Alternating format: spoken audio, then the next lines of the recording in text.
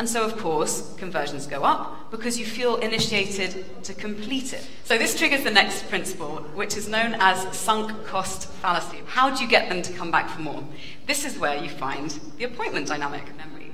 So if I asked you guys over here if you could make me a cup of tea or pour me a beer, low mental effort, really easy, you probably would be okay with that. You have to reduce the number of actions required to help people achieve the goal, so what do?